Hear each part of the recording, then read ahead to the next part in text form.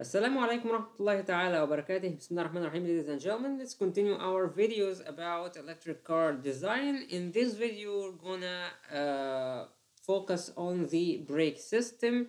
So let's get started. Here is the brake system of the vehicles, how it works, and the components. So when the brake pedal is depressed, the pressure on the brake pedal moves a piston in the master cylinder, forcing the brake fluid from the master cylinder through the brake lines and flexible hoses to the calipers and wheel cylinders. The force applied to the brake pedal produces a proportional force on each of the pistons. The calipers and wheel cylinders contain pistons which are connected to a disc brake pad or brake shoe.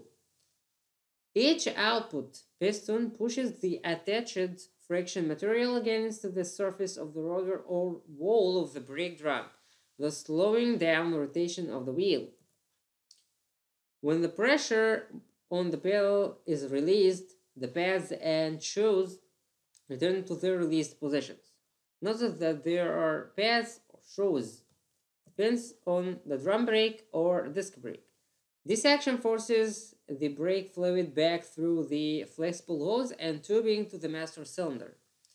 As you can see here, the disc brake is completely different from the drum brake. The drum brake uses shoes, and here is the disc brake, and is the caliper.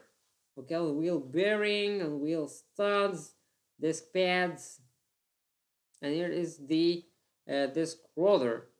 Okay, so the disc brakes are comprised of a disc or rotor, a caliper assembly, disc brake pads, and the wheel bearings and hardware necessary to mount the components on the vehicle.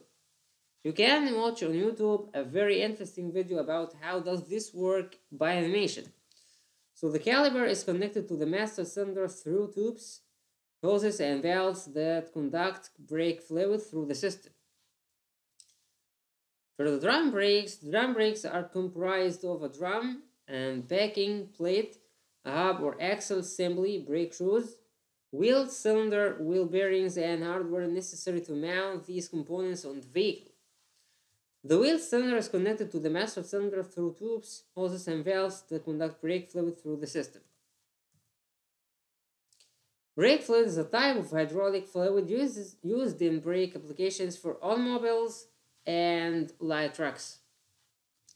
It is used to transfer force under pressure from where it is created through hydraulic lines to the braking mechanism near the wheels.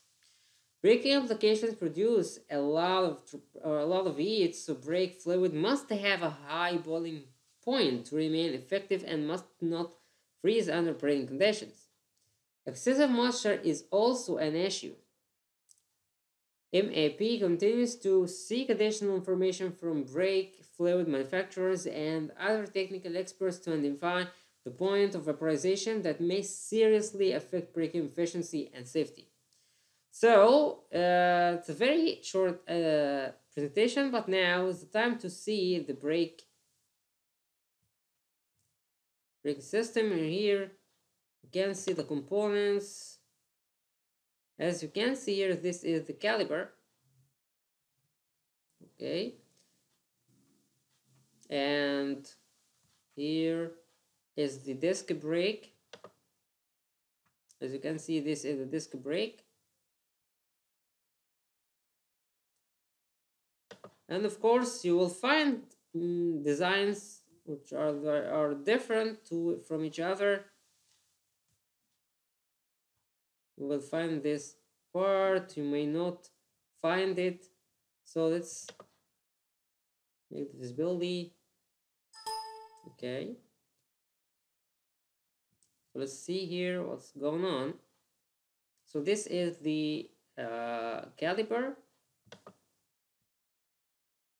Okay, and here is the lining material. Here are the material.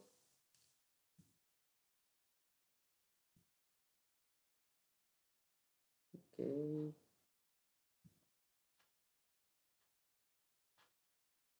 okay, so we have here this part and here is another part, visibility, as you can see. This so that part is filled with this part and become one. Okay, and as you know, when the driver presses the pedal, this part moves towards the disc brake. Okay, towards the disc brake, as you can see here. The disc brake rotates depending on the rotation of the wheel. Okay, so when the this part here presses or put a pressure on this disc, it will of course decrease its rotation or speed of rotation, and of course this part is connected to the wheel, and then the wheel will of course stop or decrease its rotation. So let's see here disc brake of a car. So this is the disc brake. How disc brakes work, please open this video. I'm gonna find many interesting things. I cannot open it due to the copyright claims. You'll find the roller bike, brake rollers, and everything you need. Caliber, so this is the caliber. So this is the reel.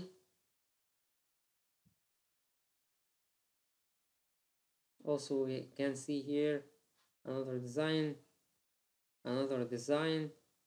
Really, you have to do the things by yourself. You will find this model available part by part. You can get it. It's very easy.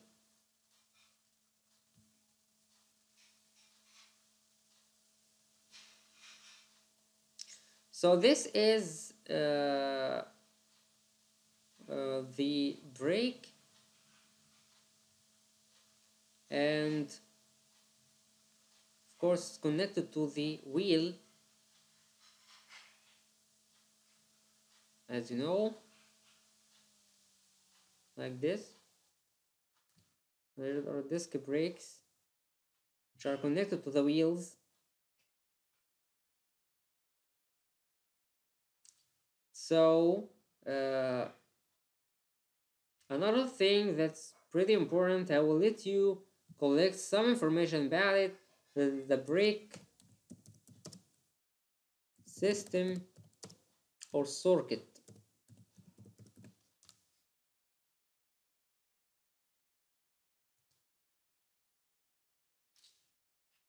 There is a circuit that you have to know how you design it. Of course, we can make a video about it, but not now. It's pretty important to cover this, but later, how to connect the circuit of the brake to this part. This part is not the only the whole system of braking system. No, it's just a part of it. We're gonna cover the other parts, but later, because it will be about the fluid and the connection to the pedals and these kind of things. And here, brake lines, master cylinder, brake, very typical disc brake, and here's the brake pedal, as you know. And here's the typical drum brake, the brakes, okay?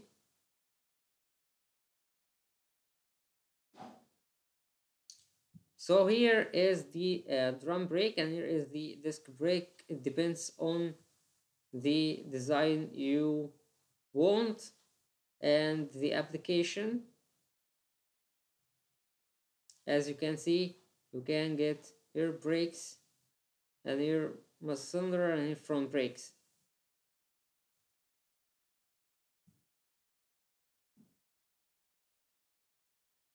So again, we have here the disc brake and the caliper, and there are two materials here, and this part, of course you will use studs to connect, or to fix this to this, connect to these parts together. It's pretty simple to know and to do these things. Okay, so this is the video right now. The next video, of course, we will cover something new. Now we talked about the suspension and the things. Here is the brake system. We here the shock absorber. Okay, the next video may be about the shock absorber. Yeah, I think we can make the next video about the shock absorber. We cover the knuckle, okay, and the control arms. So the next video will be about the shock absorber, each component, because we did not cover it in details. And then we will make a video about the wheel and the rim, and then we will be finished from the suspension system, and then we can move to another component. Okay, thank you very much. I hope this helps you and give you just some information about what we do in the cars. And of course this you will find this in the electric cars and the uh, other cars or the ordinary cars. Okay, thank you very much. Wassalamu alaikum wa rahmatullahi wa barakatuh.